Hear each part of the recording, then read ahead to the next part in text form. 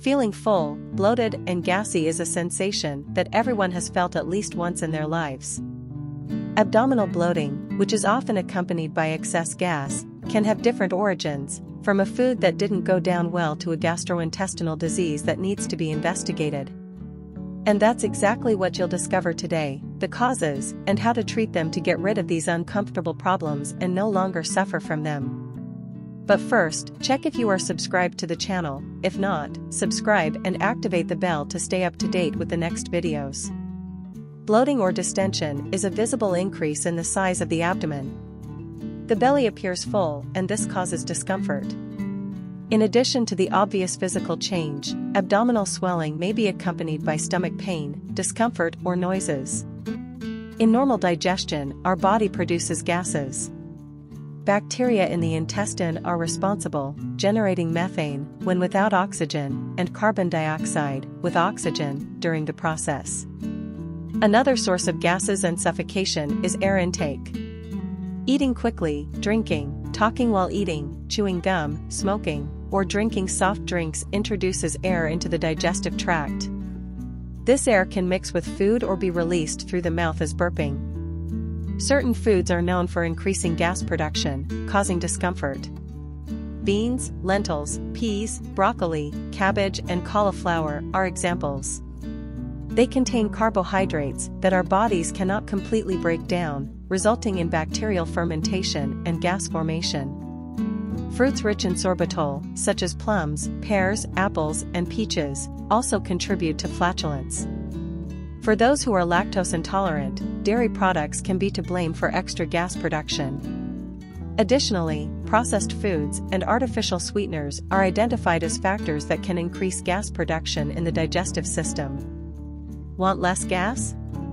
Here are some practical tips. If you usually eat beans, before cooking, soak the beans. This helps reduce gas production. The pressure cooker is also an ally in this mission.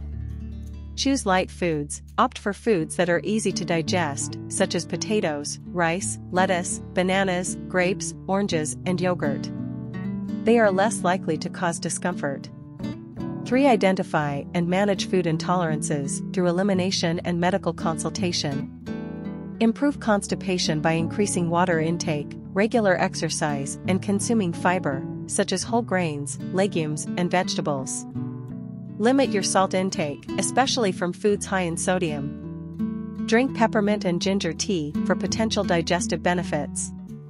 Avoid lying down right after eating because, in addition to disrupting digestion, which can lead to bloating, gas, and colic, this habit encourages reflux and can cause heartburn, burning, and regurgitation. Recognizing important signs can be crucial to your health.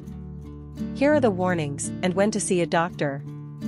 1. Swollen abdomen. If you notice persistent abdominal swelling, it could indicate an underlying problem. Stay tuned. 2. Abdominal pain. Constant pain deserves attention. Don't ignore it if it becomes a regular presence in your life. 3. Persistent vomiting and diarrhea. If you experience frequent and persistent episodes of vomiting or diarrhea, it is time to seek medical advice. 4. Unintentional weight loss. Losing weight without apparent intention may be a sign that something more serious is happening. Don't underestimate this symptom. 5. Recurrent heartburn. Constant heartburn may indicate gastrointestinal problems.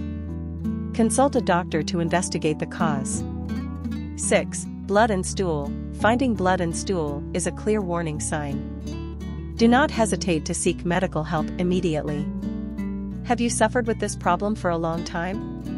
What tips will you start putting into practice from today? Tell me here in the comments. If this video was useful to you, leave a like and subscribe to the channel here. Share with your friends and family who need to know this. Until the next video.